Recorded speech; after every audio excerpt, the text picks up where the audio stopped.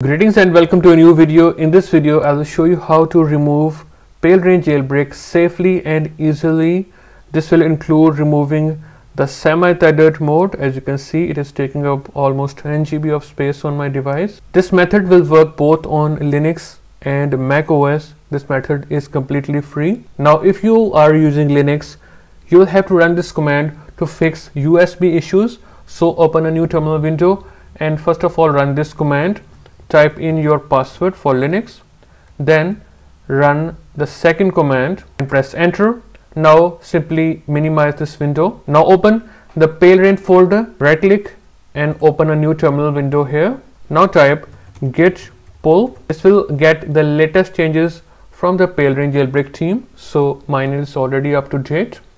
Now type sudo /palera1n.sh space -- restore root fs and now pass the version you are on. So I'm on 15.7.1. now get your device into DFU mode. Now simply press enter, type in your password for your Linux or Mac OS. Now you will see that it is creating a RAM disk, so wait for the downloading and everything to complete. Alright, now it will start processing those files. Now it will start booting the RAM disk. Finally here you will see removing jailbreak and then your device will reboot. Now you can simply close out of it. So after restoring the root fs, you can check it out here that it has removed the semi-tethered file system from my device. So I have gained about 10 GB of space back. You might see some leftover files like Celio and substitute. You will have to run UI cache to remove them,